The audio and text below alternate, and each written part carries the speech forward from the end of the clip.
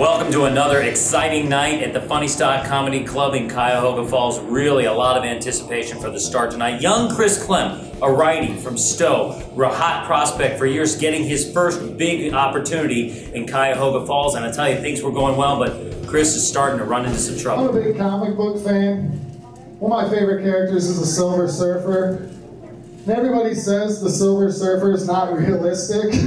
Of course, silver people can't surf. If you were with us earlier, you saw Clem really started strong, but in this fourth minute, it's gotten a little bit quiet. And this is always a test for a young comedian. I mean, earlier the Spider-Man stuff was working, his wrestling material hitting as always, but I tell you, it seemed like he lost some of them with his Silver Surfer joke, and then, like a lot of young prospects, starting to panic, and it's really honestly getting ugly. I hate to say it right now, but some cock jokes up there. throughout his managerial career, Marv Conner has always had a long leash, but I think he's getting close to pulling the hook. I mean, how much more can he take?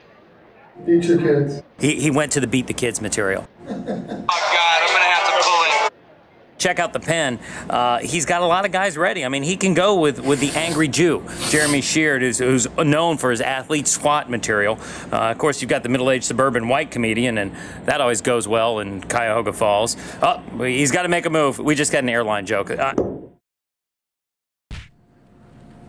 Oh, he's going to Kirk Robinson. Kirk is interesting. Normally an opener, he's moved into this closer role, and I think the success, if you followed his career, goes to giving the crowd what they want. You can see right away, Robinson, he gets up. So I took some Viagra the other day. I read the back of the box. It said, if you have an erection that lasts more than 4 hours, call your doctor. Call my doctor? I'm going to call everybody I know. And he brings the penis.